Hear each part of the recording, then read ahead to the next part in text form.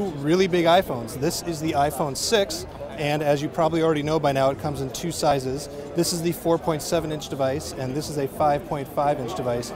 It feels pretty massive, but it doesn't feel so massive that it's completely unwieldy. It's pretty narrow, so compared to really giant Android phones, it's not too bad to hold in one hand.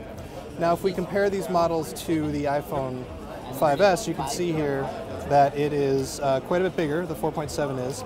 However, it is thinner, and the buttons are a little bit nicer. They've got this iPad-style button here, a nicer ringer switch. On the back, the camera sticks out a little bit, but you still have the True Tone flash. So there's one more feature that's really worth noting on the new iPhone 6. If you double tap, you don't press, you just tap on the Touch ID home button, it pulls down the screen so that you can reach the stuff at the top. There are a lot of apps that don't support the back gesture, and so it's convenient to just be able to double tap on that thing to bring down stuff from the top of the screen so you can hit those buttons. So we've got a faster processor in here. It's the A8, and it's running iOS 8, of course, with the new HealthKit app, which works with the Apple Watch.